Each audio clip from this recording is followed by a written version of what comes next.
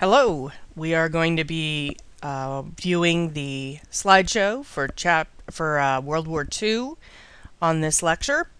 World War II officially ran from 1939 to 1945, and we really need to go all the way back to World War I to really understand why World War II happened. So, first, let's talk about what happened at the end of World War I. We had an organization called the League of Nations was formed, and it was supposed to prevent any other great big wars like we had seen with World War I. And as you can see from this cartoon over here, it was generally considered a dismal failure because it lacked any real power. And we also have to talk about Adolf Hitler, who was really, you could say, the star of World War II. He was born in Austria in 1889, fought and injured in World War I, was generally considered to be a good soldier, not a superstar, but certainly not a coward. He, after World War I, he attempted to move into art school, but that didn't work out for him. So instead, he got involved in politics, and he became part of a attempted coup in 1923 when he tried to overthrow the German government.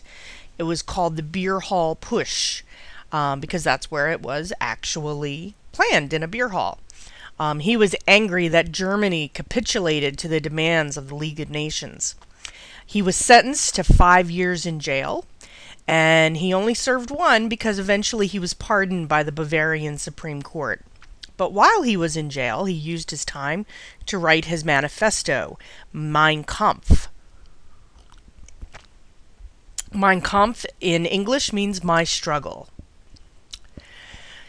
In Mein Kampf, he outlines his plan to rebuild Germany to its former glory. He calls his party the Nazis, or National Socialism. He had a strong sense of nationalism. He believed that the Aryans were the only true Germans. Now, who are the Aryans? Aryans were of Northern European descent. Generally, you see blonde, blue-eyed, very pale, fair-skinned people. According to Hitler, he believed that Aryans were the master race that populated the lost island of Atlantis 10,000 years ago, which, by the way, there is absolutely no support for that. He also promoted the idea of anti-Semitism, which is being anti-Jewish. He pushed the idea of reclaiming land to the east towards Russia. He was very much against communism.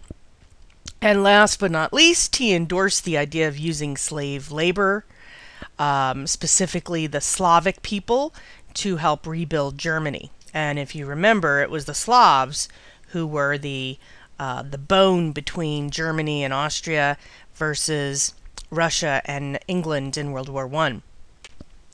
So, how does this guy become so powerful? Well, after his book is published, he works with a political party called NSDAP, the National Socialist German Workers' Party. And that is, in and of itself, the Nazi Party. In 1925, he renounces his Austrian citizenship, which is very important. And right before he runs for president in 1932, he becomes a German citizen. What was he doing from 1925 to 1932? He was working his way through the party.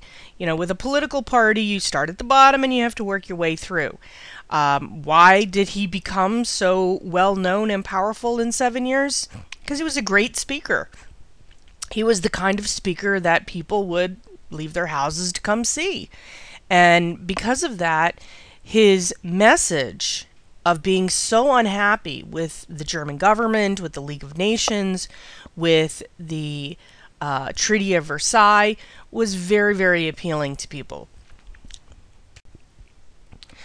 Now, in 1932, when he did run for president, he lost. However, he received 35% of the vote, demonstrating that he appealed to a large segment of the German public.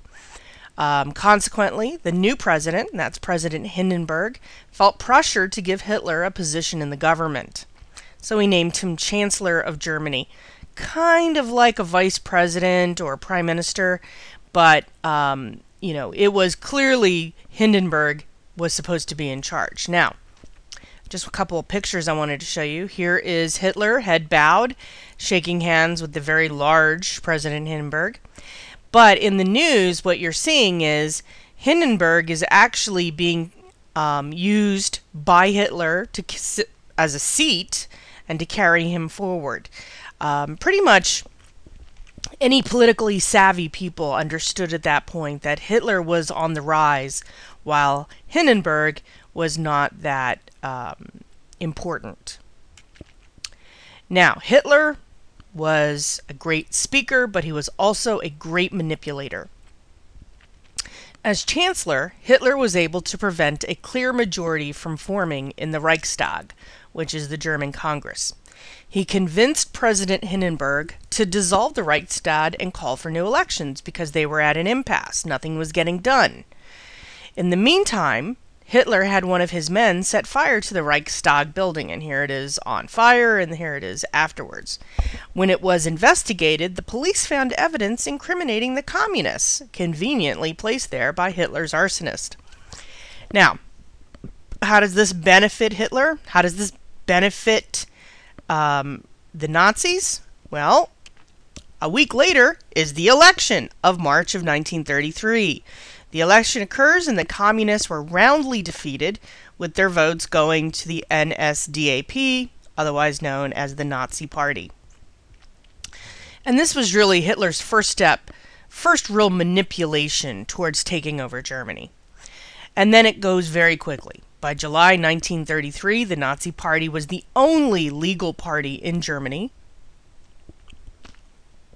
In August 1934, President Hindenburg dies. The cabinet appoints Hitler as Führer, and that is both president and chancellor in one position. And at this point, August 1934, Hitler is the dictator of Germany. Now, once Hitler has established himself as the head of Germany, he is going to start pushing boundaries. In 1935, Hitler started to increase the size of the German military, which was expressly forbid by the Treaty of Versailles. He also set up military bases on their western border with France in direct violation of the Treaty of Versailles. The League of Nations, yeah, they gave him a stern warning. As you can see here, this League of Nations was seen as a cute little bunny, and oh look, international strife is about to eat him up. Essentially, the League of Nations had no teeth, and it was becoming very clear that Hitler was all teeth. Hitler also makes some friends. In the same year, 1935, Hitler and the Italian fascist dictator, Benito Mussolini, formed an alliance. Mussolini was committed to invading parts of Africa and taking over land there. Fascism, if you think about how the Spartans acted back in ancient Greece, is pretty much the same. It's that military might is the most important thing, power is the most important thing, strength, any sign of weakness is bad, so you get the picture. In 1936, Hitler and Japan agree to work together to fight communism. So, you know, this irony is that the communists who the United States ends up fighting for 50 years were actually the good guys in World War II. Sort of. In 1937, it was clear that the Treaty of Versailles was not worth the paper it's written on. And at that point, you know, pretty much everybody understood that the Treaty of Versailles was a terrible failure. 1938, Hitler gives Austria an ultimatum. Become part of the German Empire or be invaded and be made part of the German Empire. And just to kind of put this in context, here's Germany, here's Austria, and essentially it was, hey, join us the easy way or join us the hard way. Either way, you're going to join us. That same year, Hitler demanded a part of Czechoslovakia, which was primarily populated by Germans. And again, Czechoslovakia is right here. So what we're seeing is Germany is beginning to consolidate the countries that are around it and begin to take them over. At the Munich conference, England, France, and Italy agreed to his demands. This is called the policy of appeasement, because Hitler had promised he would make no more demands. And again, look at this picture of the time. At the time, Hitler's Germany is seen as a hungry wolf. Hitler believed he was infallible and the rest of the countries were fools. And essentially, he was right to a certain extent. The Prime Minister of England, Chamberlain, after this Munich conference, he gave a press conference and he said he has brought peace to our times. And obviously that couldn't be more wrong. In 1939, Hitler makes his next move. He signs a non-aggression pact with the Soviet Union. A month later, Hitler invades Poland with the Blitzkrieg technique. And that Blitzkrieg is the German word for lightning war.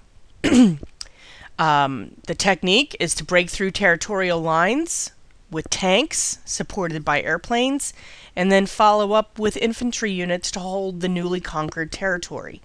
So, in World War I, when tanks were first invented, they used to put the foot soldiers first because they had to clear the debris so that the tanks wouldn't get stuck.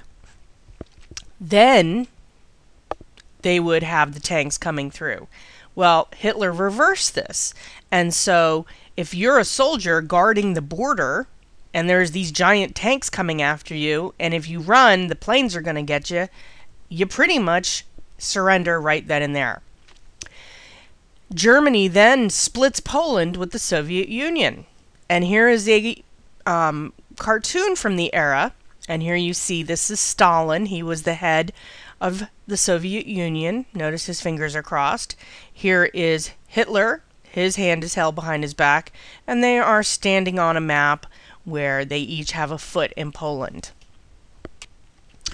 So World War II officially starts September 1st, 1939, when Germany invades Poland. September 3rd, France and Great Britain declare war on Germany. September 17th, the Soviet Union takes over eastern Poland. So, in a matter of less than 3 weeks, Germany positions itself as an invading country. The Soviet Union is complicit with the Germans by taking over Poland, and things get quiet for a while. And then the spring comes, and Germany invades Denmark and Norway. So Norway's up here, Denmark is here. But that's just the beginning. In quick succession, and this is all in the spring of 1940, he takes over Belgium, which is right here, the Netherlands, Luxembourg, which is a very, very small country, kind of like around here, Greece, down here, Yugoslavia, all of these countries down here, and then the jewel in the crown, France. He takes France in a matter of weeks, and they surrender to Germany in 1940. So, in a sense, what you're seeing is he now has a lot of this particular area. So he has managed to get himself into a wonderfully reminiscent sect of what we saw the Charlemagne Empire own. 1940. It's all about Germany and Great Britain, and most of these battles were air battles, and this was in the summer of 1940. Meanwhile, Mussolini and the Italians were busy taking over North Africa. Great Britain was fighting there too. Germans sent some troops to help, but Hitler was not concerned about Africa. Now, keeping in mind that England is a small country, it is fighting two major fronts against the Germans and against the Italians, and has anyone really come to their assistance? No. Hitler makes the first wrong move, which is souring on the Soviets. He begins to think that he should take over the Soviet Union, even though he has a non-aggression pact with them. He believed that the German army was superior and believed that they could be successful very quickly. In 1941, Germany invades the Soviet Union. The Soviet soldiers and the Russian weather proved to be much more challenging than Hitler had imagined. You're talking about an extremely large country. Russia today is the largest single country in the world in terms of landmass. It's also very cold, lots of snow, and when you are fighting in those kind of temperatures, it is a much different context than fighting in regular weather. So we're going to just briefly talk about Japan and China in terms of why they get involved. Japan had invaded China in 1931 and was working its way through the country. Japan wanted to control all of China and then invade Soviet Siberia so they could consolidate their power in the east. When Japan occupied Indochina in 1941, the USA responded by cutting off sales of iron and oil to Japan, officially condemning Japan's actions. So it took 10 years for the USA to get mad, but what the history books have hence revealed is that the United States was fighting a secret war in China for many years before this officially became known, because they had their own concerns about maintaining Chinese loyalty. So now that the United States had officially condemned Japan, Japan responds by bombing Pearl Harbor in Hawaii. The USA declares war on Japan. Germany declares war on USA because of their pact with Japan. So really, a world war comes about because of all the different treaties and pacts that each of these countries had set up. And these are pictures of the actual bombing of Pearl Harbor. 1942, when the Americans enter the war, the tide begins to turn against the Germans. The Germans are exhausted. They've been fighting for 3 years. The Americans, much like in World War I, come in 3 years after the war has been going on.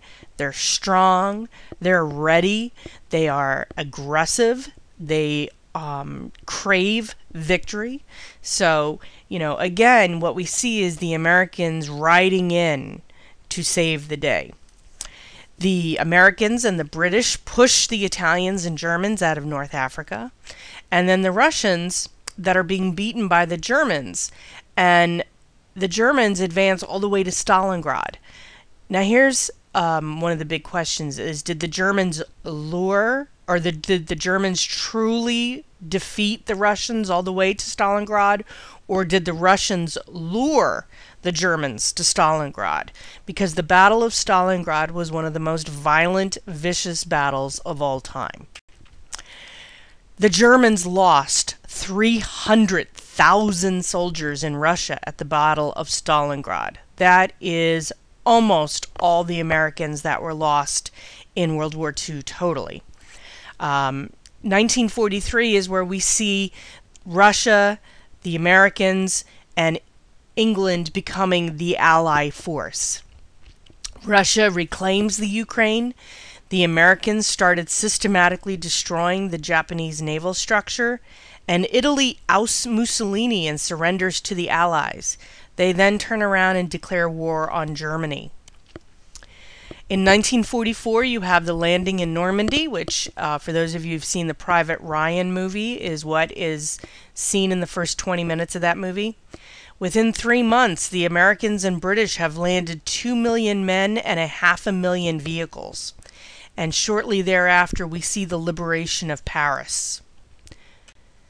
1945, it's time to end it. The Soviets take over Poland, Hungary, Romania, and Bulgaria. The Allied troops push into Germany from the west. On April 28th, Mussolini is shot by the Italians. He's then hung upside down on the city walls. April 30th, Hitler commits suicide. May 7th, 1 week later, Germany surrenders. In August, after it is realized that the Japanese are never going to surrender, President Truman orders the atomic bombs dropped on Hiroshima and Nagasaki. And then on August 14th, Japan surrenders. So, literally in 4 months, the war ends very quickly. So let's look at some of the social issues associated with the war. First, we have the death tolls. Russia suffered an amazingly high number of deaths, 23 million. And this is military and civilian. China, 15 million. Germany, almost 8 million. Japan, almost 3 million. France, over 500,000.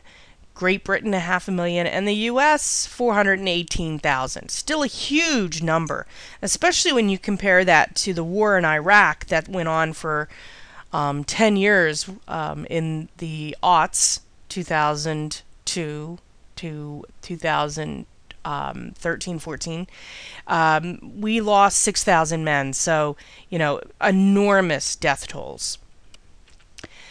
Now, one of the big issues of World War II, and it's almost impossible to discuss World War II without addressing this, is the anti-Semitism that was pervasive in Germany. And essentially the Nazi Party blamed the Jews for the financial problems in Germany.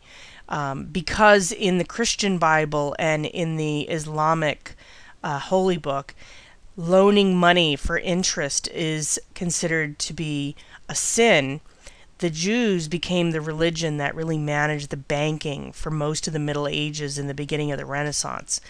During the Renaissance, the Christians slowly started to take it over, but for a long time, the banking industry was in the exclusive domain of the Jews, and as such, there has always been this animosity towards them because they controlled money that people needed to improve their businesses, buy houses, and all this other stuff.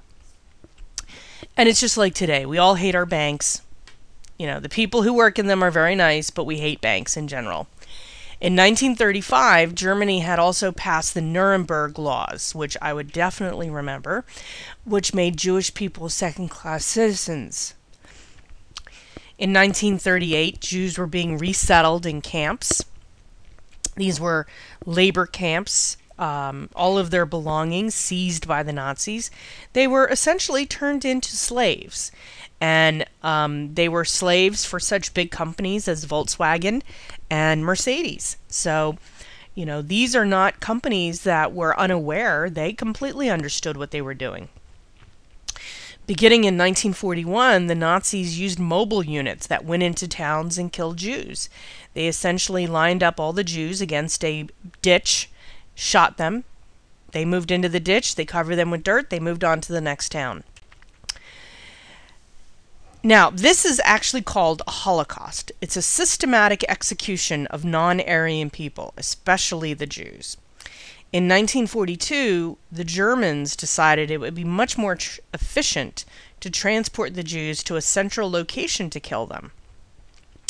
So, 6 death camps were set up in Poland, and poison gas was used to exterminate the inhabitants, and then their remains were cremated.